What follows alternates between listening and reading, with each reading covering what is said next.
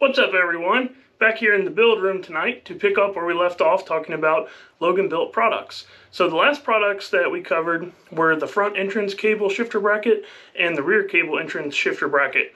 So continuing on with our transmission theme here, today I want to talk about my TV adjuster kits. Now what TV is referring to is throttle valve.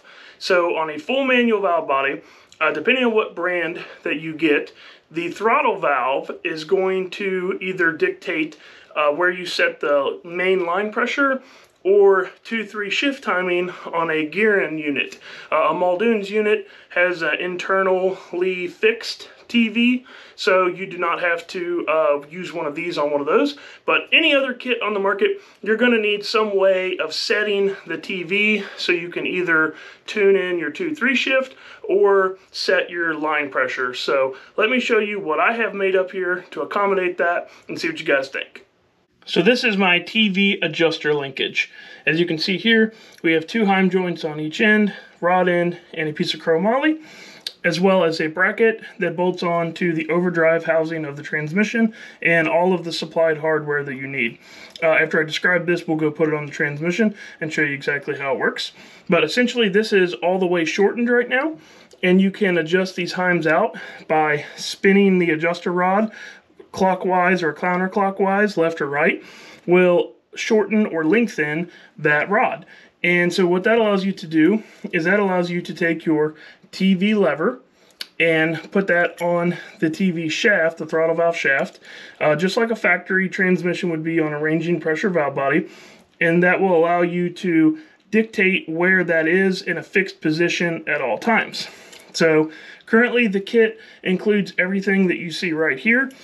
For you guys that are putting these on 48s, where you do not have a TV lever, I am working on getting levers made for you guys. But for you guys that do have levers, easiest way to do this is to take your lever that normally has this little ball on it, flip the lever upside down, grind the back side of the ball where it's smashed in down, and then you can drive it out with a punch. Ball just comes right out, and then open that hole up to 1/4 inch, and then now you'll be able to attach the TV lever to the adjuster rod in here. So now that we know how that works, let's go set it up so I can show you guys exactly what it looks like. Okay, so here we have it installed on a 48 RE. It's going to install exactly the same on a 47 RE. Essentially, the rear bracket bolts to the rear ear that is located on the overdrive section, and then your TV lever is going to go onto the throttle valve shaft, and then you just bolt everything up. So at this point, this would be no TV input. This is completely stagnant. There's no pressure applied to this. You'll feel on your TV lever, if you were to just grab that thing and pull it, you would feel where it would have some spring tension on it. So this is set just before it has any spring tension on itself. Now, if we wanted to shorten this, say you're running a non-gearing valve body and you're using this to set your line pressure, you will hook a line pressure gauge up to the transmission and you will shorten this tie rod here, which will pull the TV lever backwards, and you will pull that back until your transmission builder tells you whatever line pressure they want, and so you'll shorten this until you see that line pressure on your gauge.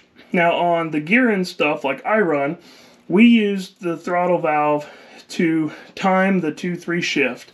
And that is because we do everything with a constant pressure valve body. So the line pressure is already preset from gearing when you get it. So that allows us to open up the throttle valve for 2-3 shift timing. So what I tell all my customers to do is leave it loose. So basically like we have it here, fully extended, no preload on the TV, and then go drive the truck. Once you know everything's good, make a wide open throttle 2-3 pull, and if you have a flare, which would be engine RPM revving up between the 2-3 shift, then you will start to give this, you'll start to tie this back in small increments, just a little bit of input, and continue until the flare goes away. The beauty of that is that the 2-3 shift is the most complicated shift in this entire transmission, and that gives us full control over getting the exact perfect timing of it. So really, really handy tool. Now if you shorten it too much and you go too far, you'll have a bind, and that will feel like the truck is nosing over on the 2-3 shift, almost like you're hitting the brakes. And then you can just lengthen the adjuster to take some of that bind out of it and to give it some more flair and get that thing timed in perfectly. If you're doing this in a racing application where you have data, you'll be able to see in the engine RPM if it's a nice drop, it just looks like a peak and a fall, that's a perfect 2-3 shift drop. If it's rolled over before it falls off, you have a bind. If the RPM jumps up before it falls down, that's a flare. So data is really helpful with timing this as well in a racing application. If you guys are interested in purchasing one of these things, you can go to my website, www.getloganbuilt.com, and you can buy them right off of there. If you guys are interested in being a dealer, like all my other parts that I make, and you want to buy these things in bulk, shoot me an email at info@getloganbuilt.com, and we can talk about that as well. That's all I got for this week, guys. Hope that helps. If you guys are doing a full manual valve body, I suggest looking into one of these things. Thanks for watching. See you next time.